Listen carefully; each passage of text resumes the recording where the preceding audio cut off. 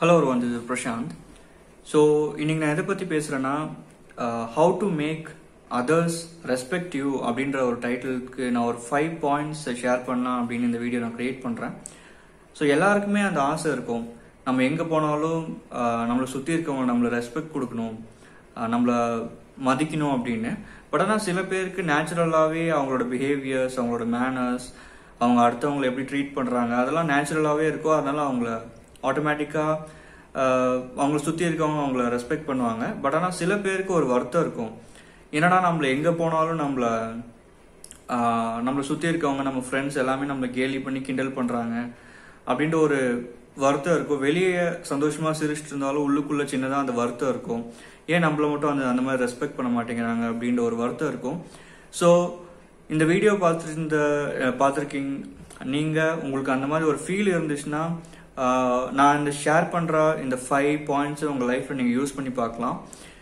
So the first point is you have to respect others for others to respect you. So அதுதான் பேசிக்கே. People are like mirrors அப்படின்னு சொல்லுவாங்க. நம்ம ஒருத்தர் மேலே கோவப்பட்டா அவங்க நம்ம திரும்பி கோவப்படுவாங்க, நம்ம ஒருத்தர் பார்த்து சிரிச்சா நமக்கு திருப்பி சிரிப்பாங்க. ஸோ அதே மாதிரி தான் நம்ம ஒருத்தரை ரெஸ்பெக்ட் பண்ணால் ஆட்டோமேட்டிக்காக அவங்க நம்மளை திரும்பியும் ரெஸ்பெக்ட் பண்ணி தான் ஆகணும். So there's no other way. So people are like mirrors. First thing, அடுத்தவங்க உங்களை மதிக்கணும் அப்படின்னு நினச்சிங்கன்னா you have to start respecting others if you want to be respected.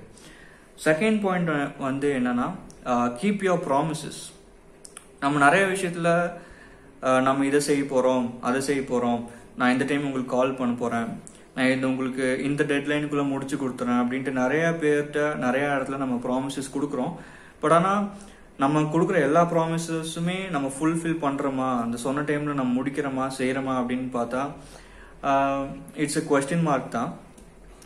So if you start keeping your promises, அதாவது நீங்கள் சொன்னதை செய்ய ஆரம்பிச்சிட்டிங்கன்னா ஆட்டோமேட்டிக்காக உங்களை சுற்றி இருக்கவங்களுக்கு உங்கள் மேலே ஒரு ரெஸ்பெக்ட் கிரியேட் ஆக ஆரம்பிச்சிடும்.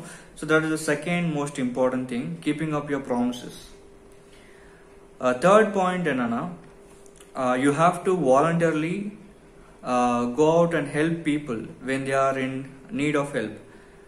அதாவது ஒருத்தருக்கு உதவி தேவைப்படும் போது நம்ம வாலண்டியராக போய் ஹெல்ப் பண்ண ஆரம்பிச்சோம்னா கண்டிப்பாக அவங்களுக்கு நம்ம மேலே ஒரு ரெஸ்பெக்ட் கிரியேட் ஆக ஆரம்பிச்சிடும். அதே மாதிரி அவங்களும் வெயிட் பண்ணிட்டு இருப்பாங்க, இவங்களுக்கு ஏதாச்சும் ஒரு உதவி நமக்கு வாய்ப்பு கிடைக்குமோ நம்ம செஞ்சிடணும் அப்படின்ற மாதிரி ஒரு ஆட்டிடியூட் அவங்களுக்குள்ளேயே நம்ம கிரியேட் பண்ணிடுவோம். ஸோ வாலண்டியராக நம்ம போய் உங்களோட ஆஃபீஸ்லேயே இருக்கலாம், உங்களுக்கு காலேஜ் ஸ்கூலில் யாருக்கு வேணா இருக்கலாம், ஒருத்தருக்கு ஹெல்ப் தேவைப்படும் போது நம்ம வாலண்டியராக போய் ஹெல்ப் பண்ணும்போது ஆட்டோமேட்டிக்காக அந்த மரியாதை உங்க மேல கிரியேட் ஆகுது. So that is the third most important thing. நாலாவது பாயிண்ட் என்னன்னா, don't make fun of others. எல்லாருக்குமே இது வந்து ஒரு ஜாலியா போயிடுச்சு. அதாவது ஸ்கூல்லேயே ஆகட்டும், காலேஜ்லேயே ஆகட்டும், இல்லை ஒர்க் பண்ற இடத்துலயே ஆகட்டும், ஒரு க்ளோஸ் ஃப்ரெண்ட்னா அவங்கள சும்மாவே டீஸ் பண்ணிட்டு இருக்கிறது, ஒருத்தர் டீஸ் பண்ணி கலாய்ச்சா எல்லாருமே சிரிப்பாங்க, அதை பார்த்து அவங்களுக்கு ஒரு கெத்துன்ட்டு அது ஒரு ஹேபிட்டாவே அவங்களுக்கு கிரியேட் ஆயிரும். ஒருத்தர் டீஸ் பண்ணி நம்ம சிரிக்கும் போது அவங்களுக்கு ரொம்பவே ஹர்ட் ஆகும். அவங்க வெளியே சிரிச்சாலும் அதை வெளியே அவங்க காட்டிக்க மாட்டாங்க. பட் ஆனால் ஒருத்தர் நீங்க கேலி பண்ணி சிரிக்கும் போது உங்களோட மதிப்பை நீங்களே குறைச்சிக்கிறீங்க. அதுதான் உண்மையான ஒரு விஷயம். ஸோ அடுத்தவங்கள எல்லாருமே ஒரு சில சிச்சுவேஷன்ஸ்ல நம்ம தப்பு பண்றது தான், சில கேர்லெஸ் மிஸ்டேக்ஸ் பண்றது தான்.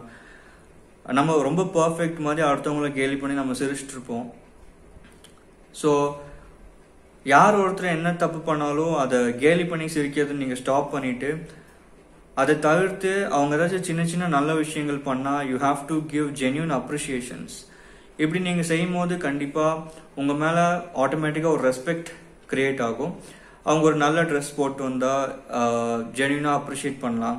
இல்லை ஏதோ ஒரு சின்ன ப்ரெசன்டேஷன் நல்லா பண்ணிட்டாங்கன்னா you can go and appreciate them. இந்த மாதிரி சின்ன சின்ன அப்ரிசியேஷன்ஸ், மோட்டிவேஷன்ஸ் இந்த மாதிரி நீங்கள் பண்ணும்போது உங்கள் மேலே இருக்க மதிப்பு ஆட்டோமேட்டிக்காக அவங்களுக்கு அதிகமாகும். So that is the fourth most important thing. அஞ்சாவது ரொம்பவே முக்கியமான விஷயம் என்னன்னா, speaking the truth in all situation.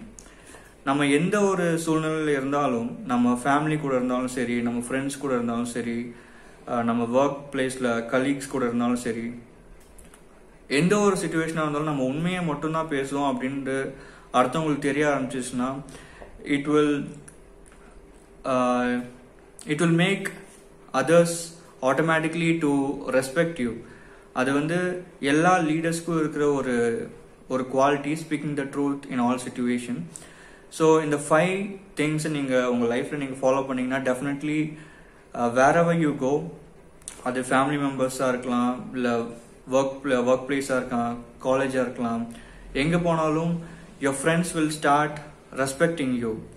So these are the 5 things you have to follow if you want others to respect you. So இந்த 5 விஷயங்களும் நீங்கள் உங்கள் லைஃப்பில் ஃபாலோ பண்ணுங்கள்.